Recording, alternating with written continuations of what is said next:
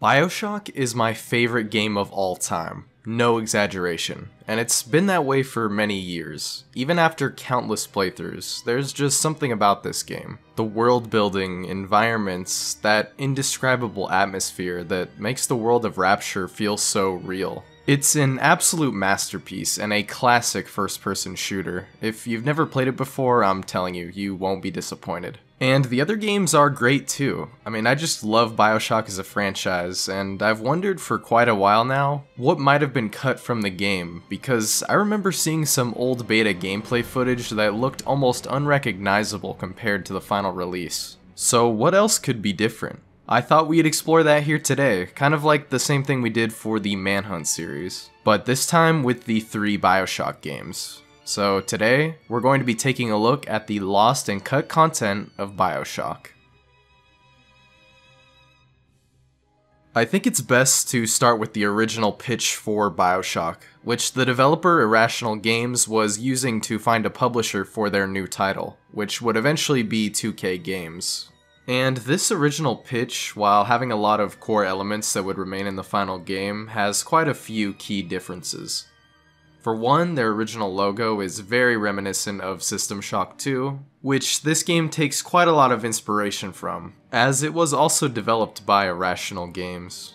And in the pitch overview, it is described as such, quote, "Bioshock is a modern-day nightmare of the terrifying nexus between religious fanaticism and unbounded science. The player must come to grips with the remnants of a dangerous cult and the technological and biological horrors they've created in their underground and undersea complex that lies beneath the sands of a seemingly deserted island." And it was also planned in this pitch that there would be a multiplayer mode, which wouldn't be fulfilled until Bioshock 2. Although it was stated in this pitch that players would face off in a, quote, story-based deathmatch.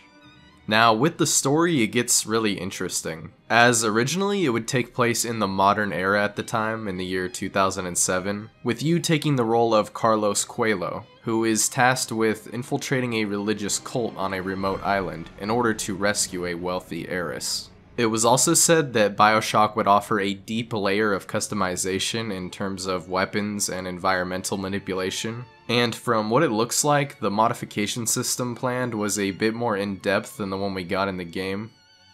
One of the things that was kept though was the ability to hack security, such as cameras, turrets, and alarms. But the environmental aspect was planned to be a lot deeper, with the player being able to manipulate gravitational fields, oxygen, magnetization, ionization, and temperature, which would all affect gameplay in pretty substantial ways. The game also had genetic modifications, like in the final release, and it also played a large role in the original story, which also interestingly, despite having a very different direction of story, also started with a plane crash. There were also these early splicers, which weren't called that in this pitch, but were basically the same concept. Horrifying humans disfigured by DNA tampering, and these early monsters were very disturbing, way more so than the actual splicers of Bioshock. And there's really a lot to this pitch, but we'd be here all day. This is just the pitch. In terms of content directly cut from Bioshock, well, there's quite a bit. First, there were quite a few gameplay features which ended up being cut, such as the atmospheric pressure system, which was planned to be a very in-depth gameplay mechanic, in which the player could control the air pressure in a given area, having it be low, normal, or high, which would all affect gameplay in some way, like affecting the lighting in a given area, or even changing how the AI moved or how the sandbox and environment would react. For example, flames, such as with the incinerate plasmid or chemical thrower, would shoot farther under low pressure, while under high pressure things would be more likely to explode upon impact.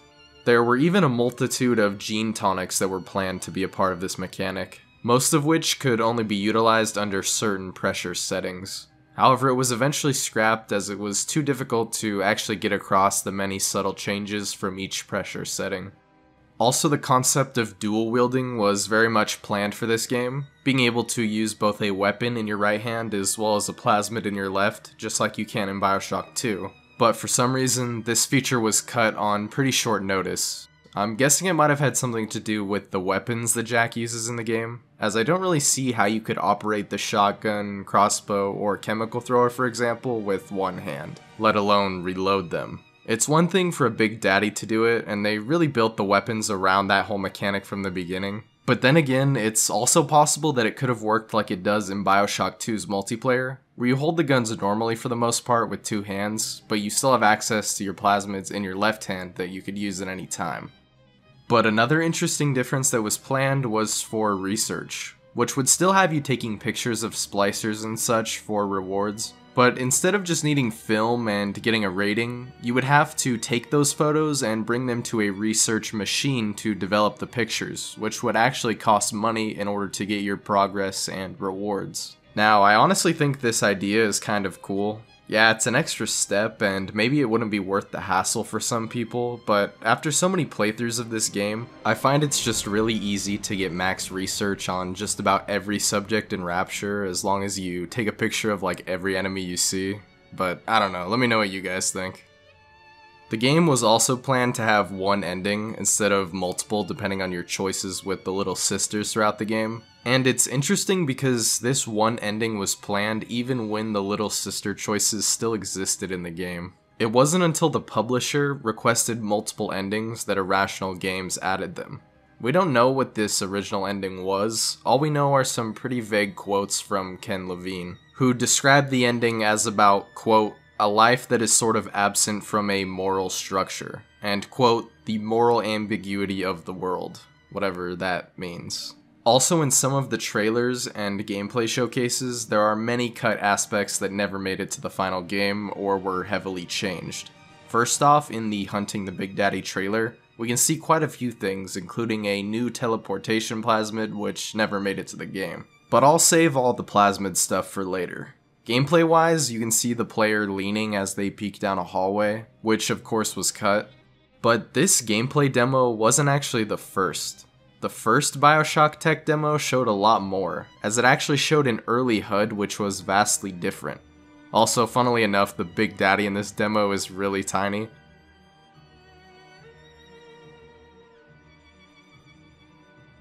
Also, we can see when they loot the cash register that Atom was first the base currency of the game, and there actually was no money. You can also see in this same demo that you can activate security by using Atom, or by the classic hacking approach. It would also cost Atom, though, it looks like, to use a plasmid equip station, which had many different slots, including weapons, engineering, physical, and active, which kind of operate like the gene tonics do in the real game. But now let's get to what everyone is probably most interested in, the plasmids. There's the teleportation plasmid shown off in the Hunting the Big Daddy trailer. However, it was hard to implement into the game as it caused various bugs and glitches, so it was eventually cut pretty late into development. Although there is a really cool kind of nod or Easter egg to this plasmid in Bioshock 2, which has an unstable teleportation plasmid which will teleport the player erratically around Fontaine Futuristics. Next, there is the Aggressor Irritant plasmid shown off in the first tech demo, which basically would act as an inverse to the Enraged plasmid, so if you used it on a splicer or any enemy, then the nearby enemies would attack them. Parasitic Healing was another cut plasmid in which you would fire some sort of energy bolt which would cause damage to the enemy and then heal you. And interestingly, this was also going to be used by some of the spider splicers in the game at some point. Speaking of that, in other early versions of the game, hacking didn't pause your game, and so you were left vulnerable. And the ultimate solution to this was a plasmid called Sanctuary, which would create a bubble around the player that could absorb damage. However, when they decided the game would pause during hacking, this plasmid really no longer served any purpose in their eyes.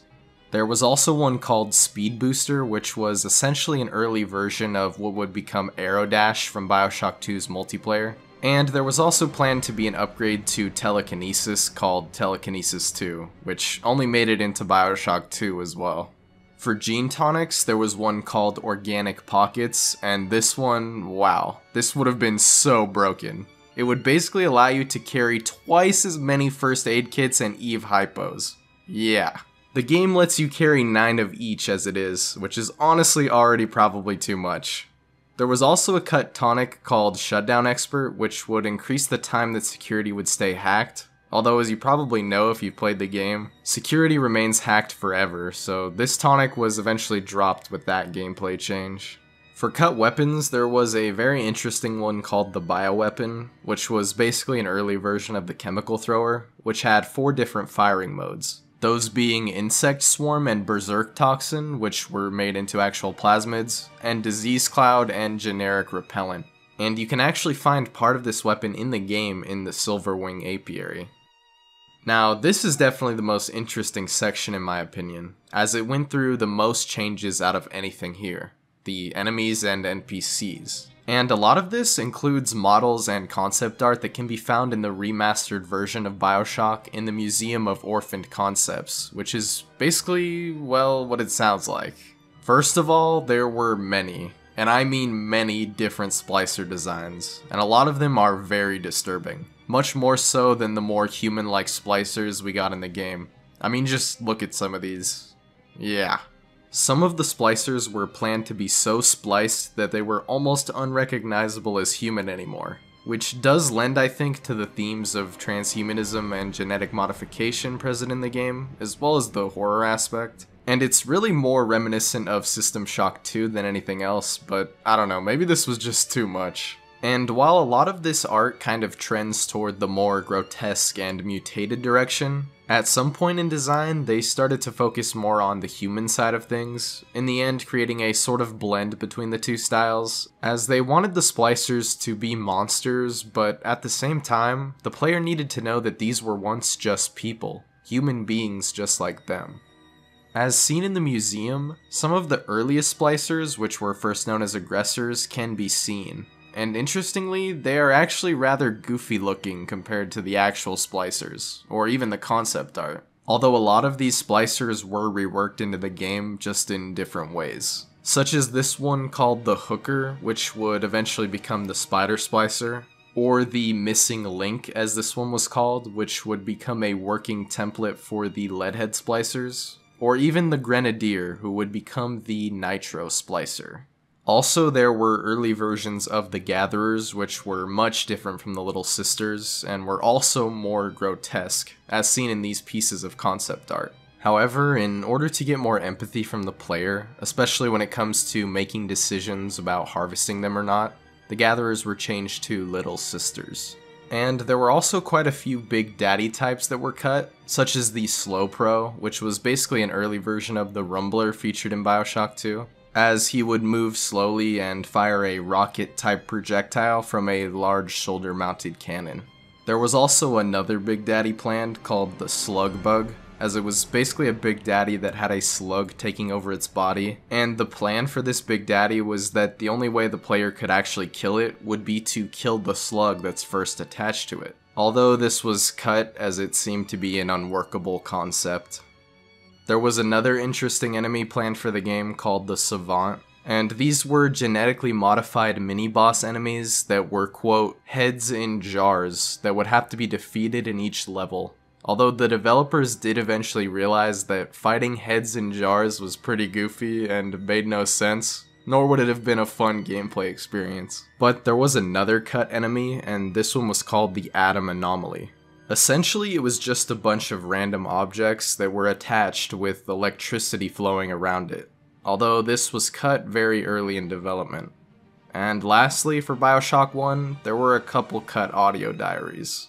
I won't play all of them because we've been talking about this game for a while now already, but I'll play 2 of the most interesting ones here. They're all dying. For months, they are fine, and then poof. And from what? Influenza. The goddamned flu. The little things are virtually indestructible.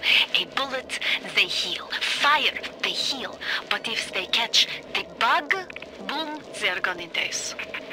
Something about the implantation process. Only one of them remains. And she must be resistant to this particular strain. This one little girl, one set of genes. Even if all the others die, it will be enough to save the program from extinction.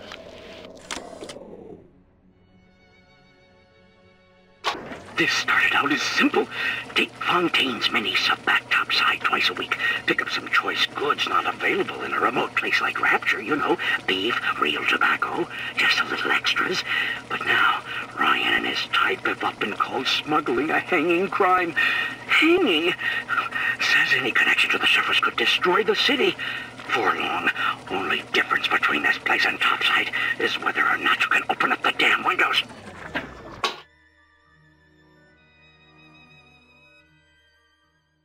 Alright, moving on to Bioshock 2.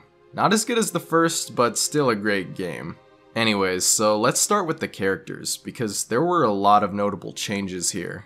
In the cut prologue of the game, it was planned that Subject Delta would help Eleanor through the 1958 New Year's Eve riots in a flashback sequence, while being guided by Sophia Lamb over the radio, before eventually getting to her where she would take Eleanor and shoot Subject Delta, leaving him for dead, similar to the opening cutscene.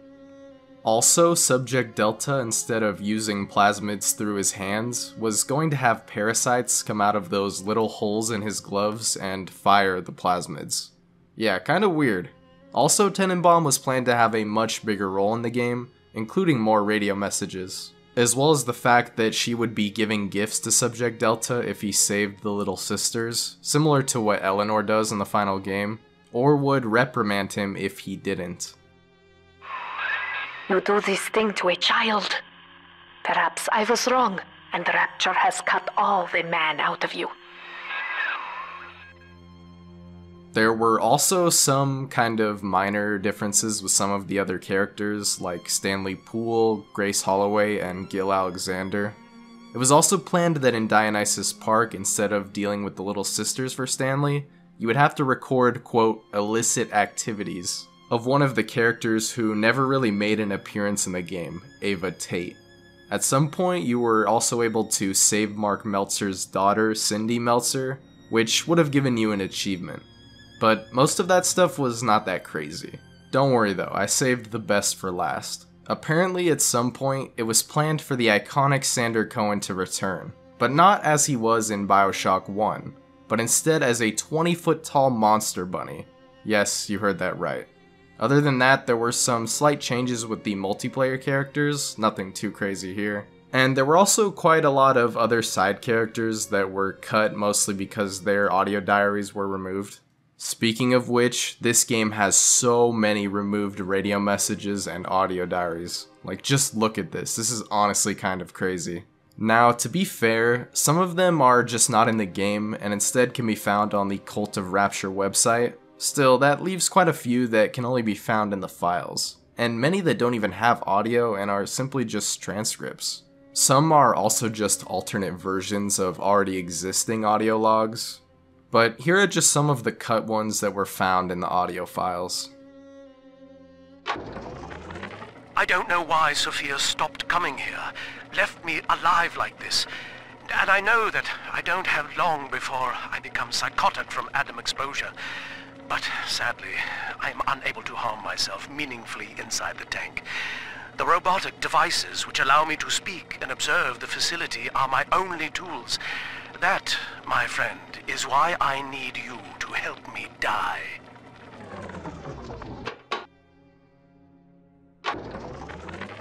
Warden, you gotta get me in a different cell. Those goddamn lights and shapes out the window. I can't sleep. I can feel my head shaking apart inside. I mean, what is going on here? Something's not right out there, Warden. It's like they're whispering to me. I'd even take solitary over this. Now there's an idea. As for the levels in the game, we already discussed the cut intro sequence, which was also meant to have a protector laboratory as seen in the screenshots. There was also a cut backstory regarding Subject Delta, depicting how he was a deep-sea diver who accidentally found Rapture and became trapped there. Ryan Amusements only had some minor differences, such as there being a showcase of the origin of Adam in the Hall of the Future, as well as having a different Big Daddy diorama in the Memorial Museum.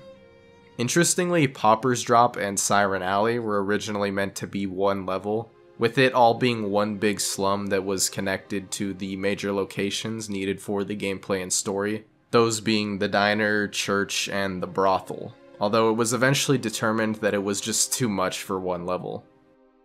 Originally, Dionysus Park was also very different, and instead was untouched by the chaos of Rapture, and wasn't flooded until much later on in development. And it was in fact owned by that minor cut character we talked about earlier, Ava Tate, who was meant to be a famous movie producer in Rapture. It was also planned at some point that the entrance to Dionysus Park would be through the flooded atrium of Fort Frolic from Bioshock 1.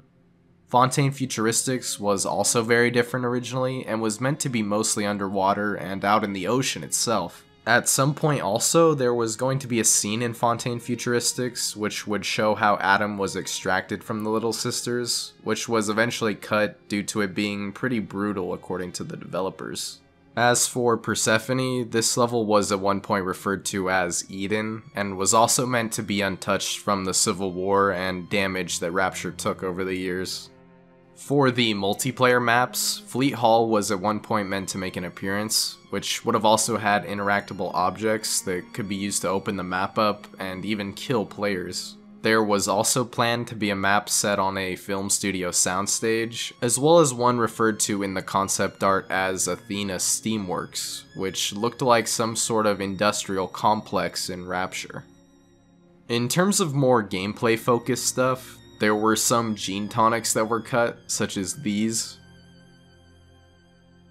There at some point was also an interesting mechanic involving trading with Rapture survivors, which would be done through the Pneumo machines, where you could buy and sell items, and there's even unused UI of it, as well as concept art of the trading Pneumo station.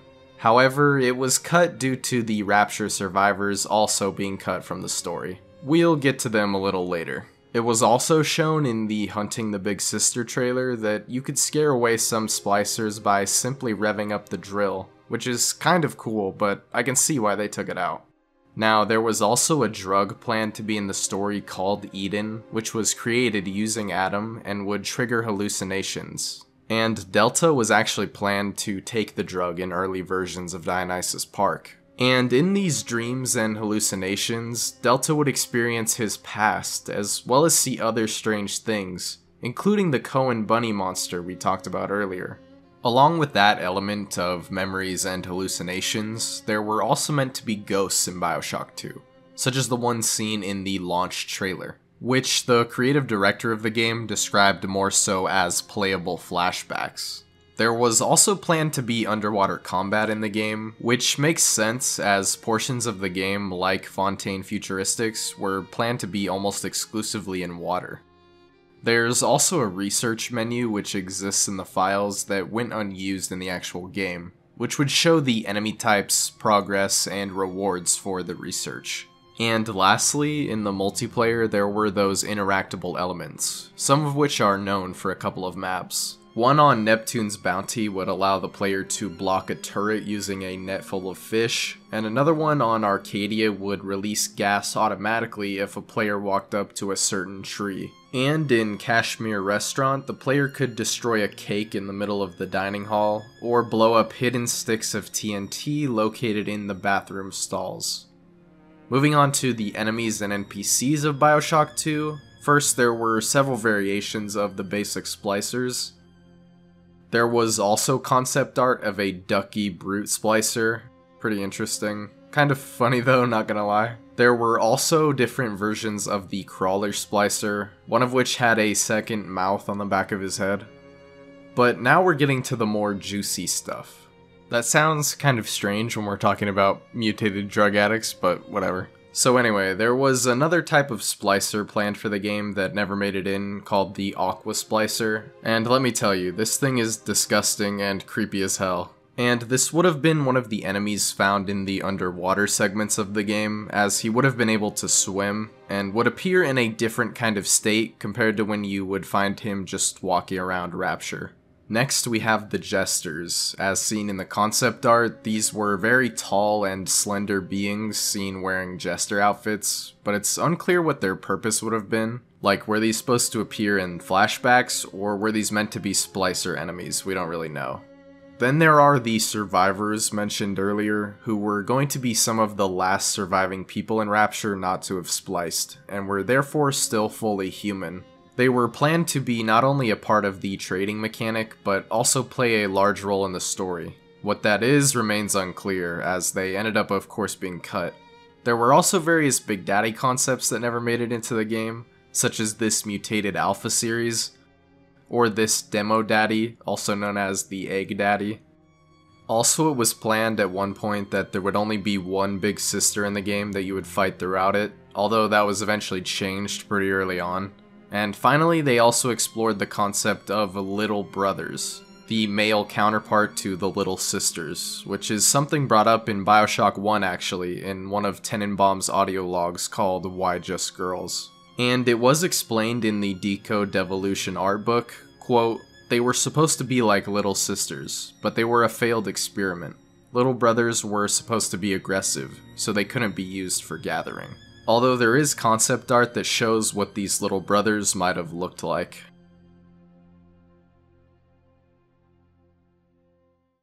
And finally we are here, Bioshock Infinite. A great game like all the others, but if I'm being honest, probably my least favorite in the series. In regards to cut content, there's actually quite a lot considering how different this game is from the other two, and a lot of it really saddens me, more so than the other games, as a lot of the early stuff that was shown for this game honestly did look better than what we actually got, for the most part at least. I guess the best place to start would be from the beginning, as at first, Bioshock Infinite was going to have Rapture as its setting, and instead would explore the collapse of Rapture as it happened, taking place before and during the Civil War. Although this idea was eventually thrown out as they liked the ambiguity surrounding the conflict. Instead, they chose to pursue a new setting, toying around with the idea of something in the Renaissance period before eventually creating the so-called City in the Sky, or Rapture in the Sky, which would eventually become the floating city of Columbia, and would be set in the year 1912.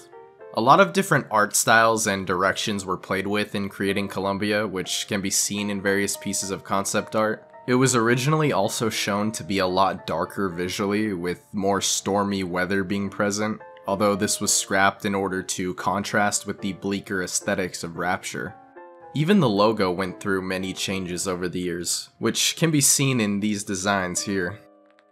As for the supernatural aspects of the game, that was actually planned to play a much bigger role in the story, including Elizabeth's powers and tears in general, which would have created new types of enemies called the Merged, which are pretty creepy. Don't worry, we'll get to them in their own section.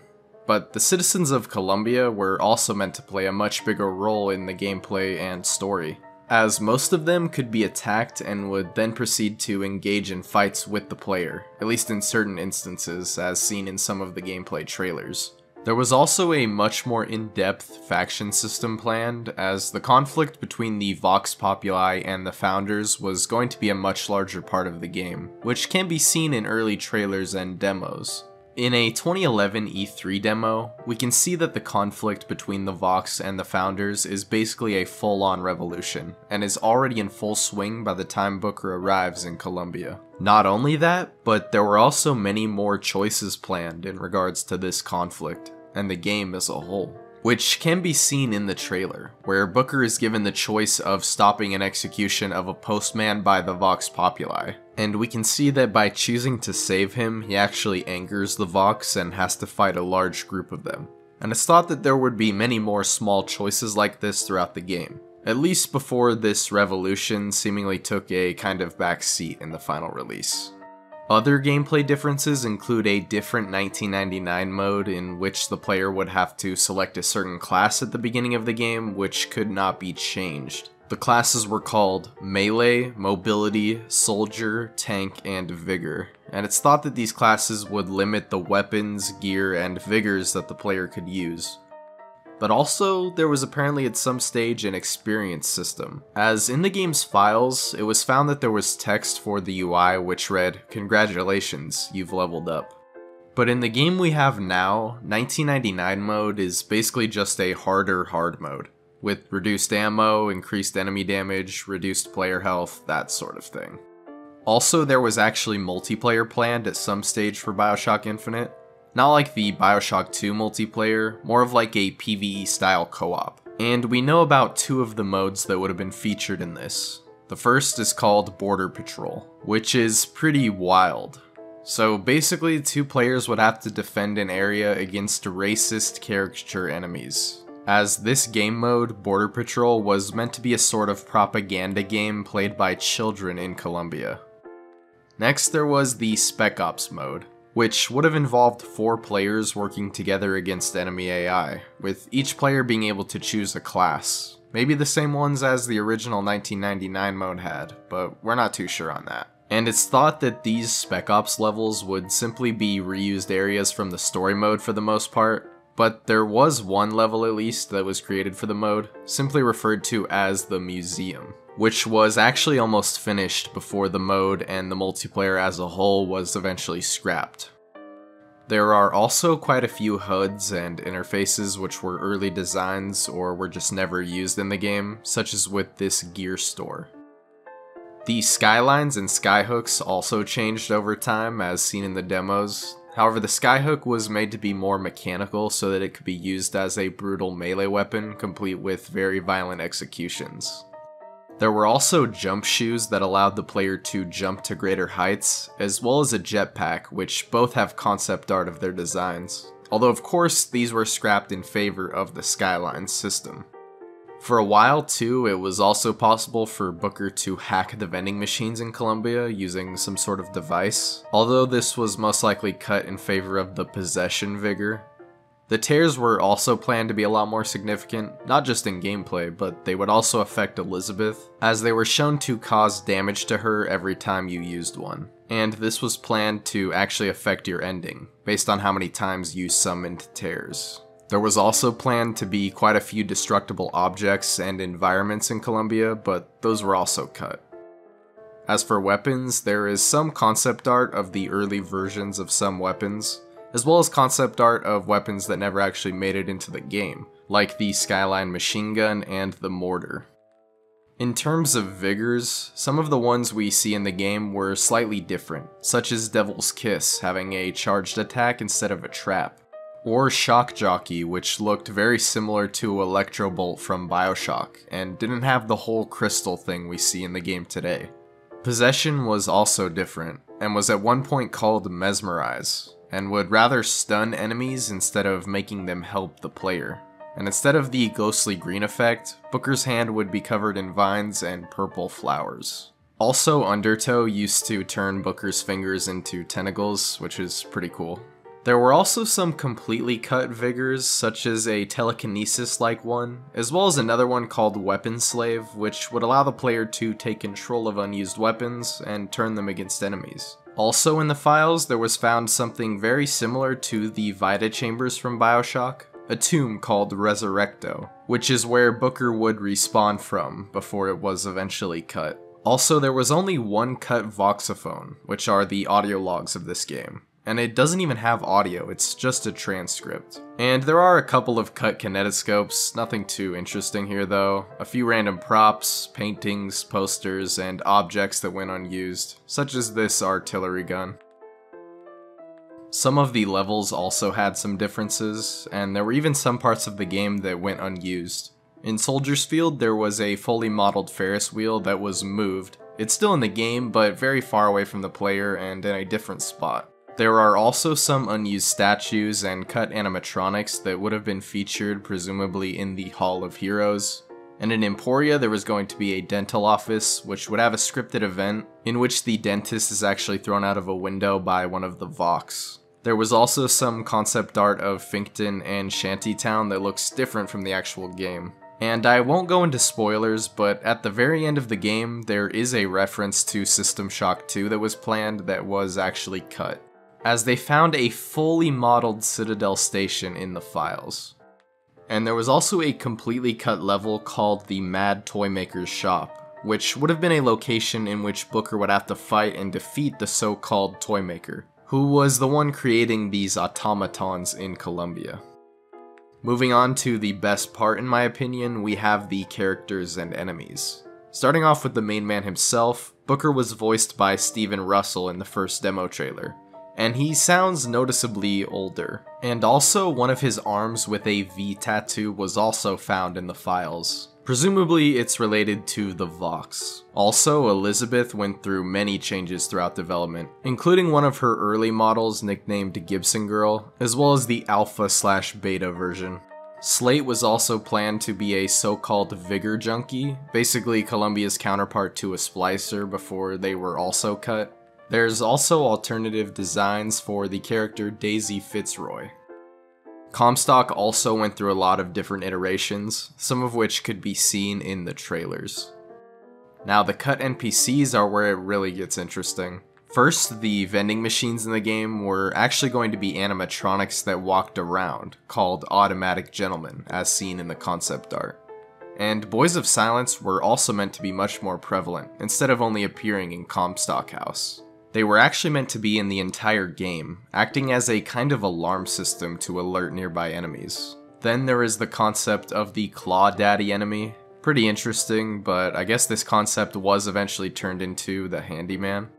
Like I mentioned earlier, there was also the concept of Vigor Junkies, as well as another type of enemy, the Merged, which were disturbing, contorted versions of Colombian citizens. Ones that had been exposed to tears that changed them, making them and the Vigor Junkies into more Splicer-like enemies. And there are quite a few pieces of concept art on what these would have looked like, and yeah, they're pretty creepy. There were also some very stylized and almost cartoonish looking citizens which were found in the concept art. And there was also the character of Henry Saltonstall, a Colombian politician featured prominently in one of the gameplay demos, along with his assistant Charles, who would actually attack the player after he picked up one of the rifles during his speech. We can also see that Saltonstall is affected by the tears and could be one of the Merged. And also interestingly, his American flag pin changes to the hammer and sickle. So yeah, this is definitely something to do with the tears. And after killing Charles, this would be how Booker acquired Murder of Crows, which would then trigger a fight in which Saltonstall would flee using the skyline, and get to a huge cannon to fire at Booker. It's all featured in the demo, but never made it into the game unfortunately. There's also this kind of creepy mechanical doll looking enemy seen in an early prototype. And there's also another cut enemy called Electro Gloves, as seen in concept art. And it looks like he would most likely shoot electricity at the player through whatever this thing is, which is kind of weird because the Shock Jockey Vigor does the exact same thing, but maybe this would have just powered it up more, I don't really know.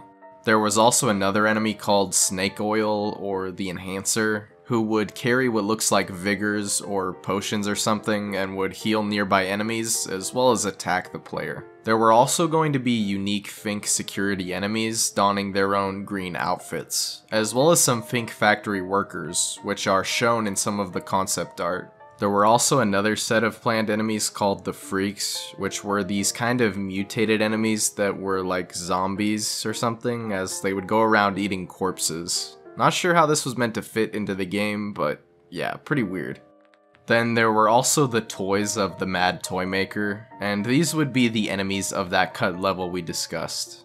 And there were also these magician enemies planned. Basically just people who could use telekinesis, at least that's what we see here in this concept art. There were also various versions of the motorized Patriots, starting out from the automated gentleman and evolving to what we have today.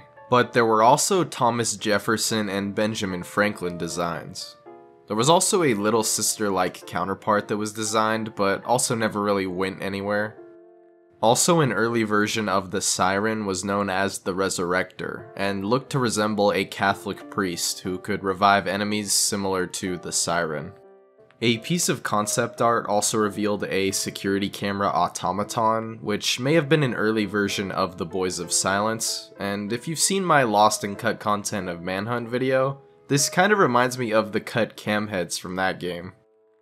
And then lastly, for the cut enemies, there was also a Columbia tank, which was shown only in the concept art.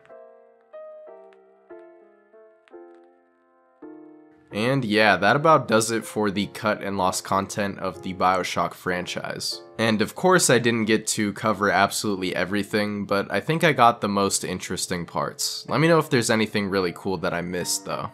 But yeah, I still love this franchise and these games, especially the first one. And I really hope that Bioshock 4, the one that's in development right now, holds up to this standard of quality that we've come to expect. But let me know, did any of these pieces of cut content catch you off guard, or change your perspective on anything in the series? Let me know. Also, if you think there are other games like this, with interesting pieces of lost and cut content that I should cover, let me know about that as well. I had a lot of fun making this video, and I hope to continue this series with more games and franchises. Anyway, this has been me, sourcebrew. Hope you all enjoyed the video, like and subscribe for more content like this, and I will see you with the next one. Peace.